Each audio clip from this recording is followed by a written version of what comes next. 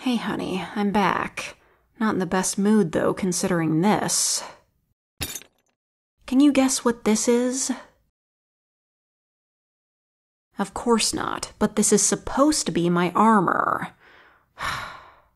Alright, let me explain what happened. So I take the tail to the troll mines expecting them to charge quite a bit of money, so I was hauling an assload of gold with me.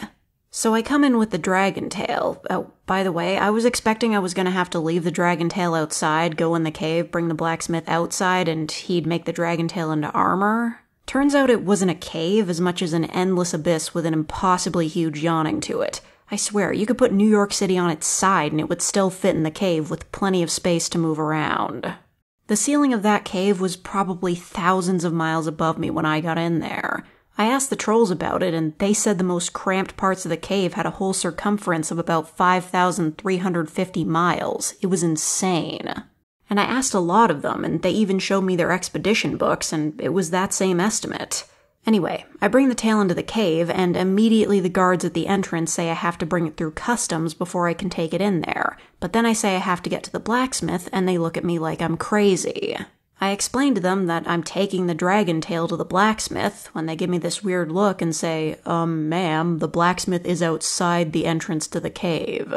So I have to go back to the entrance lugging this tail with me, and when I finally get there, I get to the blacksmith, and it turns out to be these twins. And at first I'm wondering, which one is the greatest blacksmith? So I ask them both, which one of you is the world's greatest blacksmith? Then they both just say yes, so I'm thinking, okay, maybe they're a duo. One holds the anvil and the other holds the hammer, and they just smash whatever they're forging between them. That makes sense, right? I don't know how blacksmithing works. But anyway, I tell them I want these dragon scales to be made into the greatest armor in the world, and they say, okay, it'll be 10 gold pieces. So obviously I think, what a deal. I guess it's a work of passion for them. So I give them the money, and they say, give us a day, we have to get the materials and forge it. Here's a tourism pamphlet for the cave.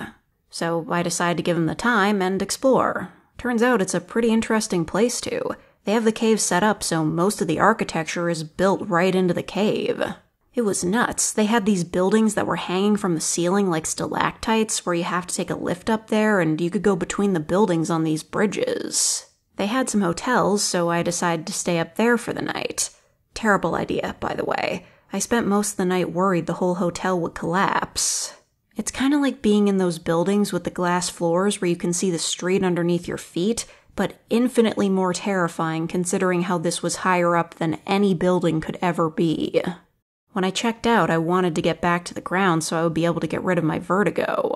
They kept telling me how safe it was, and they haven't had an incident in millennia, but I didn't care. I just wanted to get back down there as fast as possible. Then they tell me there is an easy way to get down as fast as possible. I take them up on that, and they threw me off the bridge. So I'm in this panic during the freefall, but then another person jumps down to join me, and they grab onto me before revealing they have levitation magic. So I have them let me down to the ground, and they say, had you going for a second there, didn't we? And I immediately punch them so hard it broke their nose. Before the guards could come arrest me, though, I ran back out of the cave to the blacksmith's. I go there and I see this guy who says, oh yeah, you're that lady who wanted better armor, right? Well, the twins said they finished it for you. Then they hand me this and a picture of an anvil. So obviously I start yelling at the guy because, just look at it. It's just a couple of the dragon scales with a bunch of iron and copper melted onto the sides. This is not the greatest armor in the world. It's not even armor. Armor is supposed to be attached together. This is...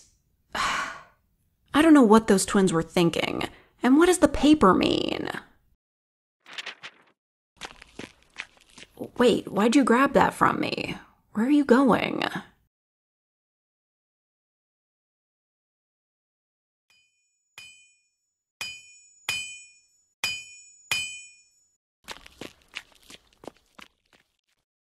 Wait, is this another blacksmith shop just across the road? How did I not notice this? Well, even if they're a blacksmith, I doubt they're able to help out. Who said I wouldn't be able to help out? I did. Sorry, miss. The quiet one brought a friend. The name's Ambi. I'm a blacksmith around these parts. Let me take a look at whatever it is you think I can't help with. Oh, you're trying to do an armor quest, huh? What's an armor quest? Wait, did you come from those dimwits over at the cave?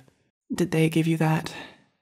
I swear those two prats are always trying to throw a spanner in the works, while the rest of us are just trying to send people on these armor quests. I'm gonna need to have a talk with them. Alright, let's get this quest sorted.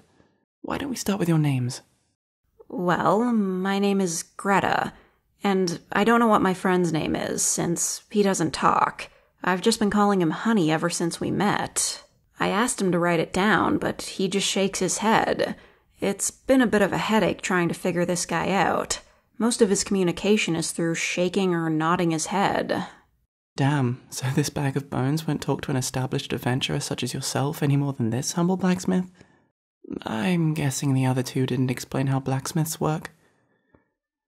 Well, in that case, let me explain the Brilliant Blacksmiths Guild. You see, each blacksmith has their own anvil that works with a different metal. You went to the blacksmiths that only used copper and iron. But when you're trying to make armor out of dragon scales, the copper is an unnecessary decoration, and the iron is just used to attach the other metals to the scales. I myself use the tungsten. Here, let me see the current armor, and I'll attach the dragon scales in a jiffy. Okay. Here. Brilliant. Here you go. Wait, but I just gave you the armor. Don't you need to attach your tungsten? Tungsten doesn't work especially well with dragon scales. It's just that tungsten is particularly flexible. I've always hated those pricks. But you took them away from here, so people are coming back to me to use my sweet, sweet tungsten. You know, let me just tell you about tungsten real quick. Tungsten is the most useful material on the planet. You can keep drilling and drilling with it and it can survive anything. We use it with armor, with swords, with tools. Anything you can think of, it's probably better off with tungsten. And I'm not just saying that. I use it for everything I do. Last night, I used tungsten silverware with tungsten plates to eat my dinner, before taking a tungsten bath and going to bed on my tungsten mattress in my tungsten house. Oh yeah, I was wondering why that weird metal house was able to survive the fires. Yeah, I didn't know the fires happened. My tungsten can survive anything and keeps me safe no matter what. It truly is the finest material in all existence. Anyway, here's a map of all the greatest blacksmiths in the world. Wait, when did you make that? Oh, this? I made it while I was talking about the glory of tungsten. You must have been too entranced to notice. Honey never says a word, of course, so he's obviously not going to point that out. Bit of a useless chap, ain't he? I don't know, he has a few redeeming qualities. Honey is one hell of a craftsman. What? Like me? Not really, he's more of a carpenter than a blacksmith. Oh, so that's what the list of stuff was for. Don't know what the copper's for, but I'm sure the iron is for nails and such. I'm just gonna assume we got all that from the gruesome twosome back at the cave. Oh, crap. I'm gonna have to go back, aren't I? No worries. I can have them send plenty of supplies over here. Having a shop in the middle of a field of ash is a bit of a downer, so I can have them send all of the ironworks. I owe you anyway. A bunch of rotting dragon's meat was stinking up the place. Oh, yeah, that must be why I haven't seen you until now. You were trying to avoid the smell. No, I've seen you around. You're just not very observant. Oh. I'm just gonna go. Probably for the best anyway. Most blacksmiths hate talking to people, and that includes me. Take care. Thanks. I'll get going. Does she not have teleportation spells on her?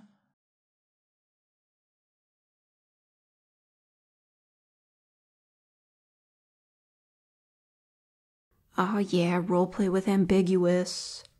Crossover hype mode. You can't see it, but I'm raising the roof.